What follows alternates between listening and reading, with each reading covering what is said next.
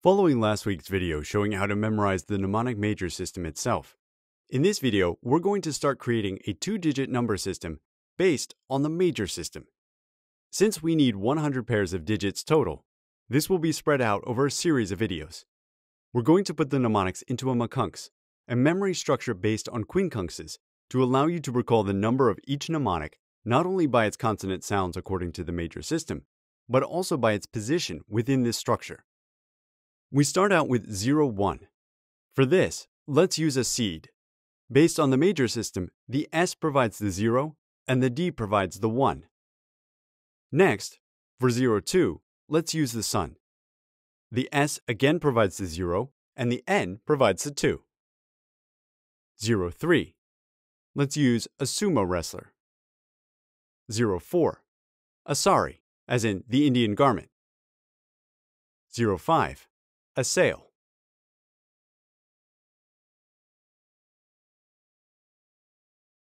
0, 6. Sushi. 0, 7. A bottle of sake. 0, 8. Sofa.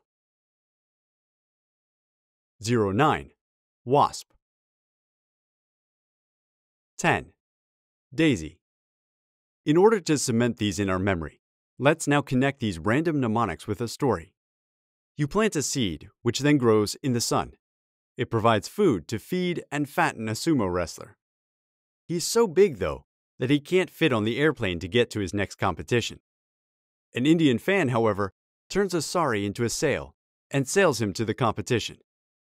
After winning, the sumo wrestler eats an absolute ton of sushi, then drinks buckets of sake, and finally passes out on the sofa. He's woken up by the buzzing of a wasp, which stings him on his face. His face becomes really swollen, and he's supposed to go to an award ceremony that evening. So he tries to conceal his face by ornamenting it with large daisies.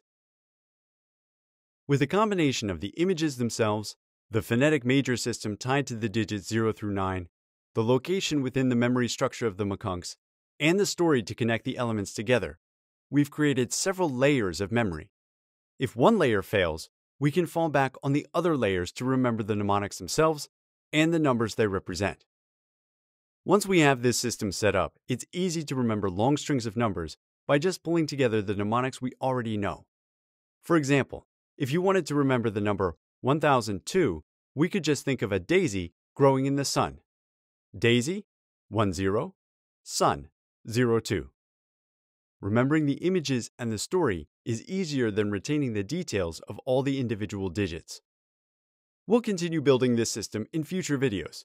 To learn more about building memory palaces and about the major system itself, please head over to Linguisticator.com and sign up for our courses in memory.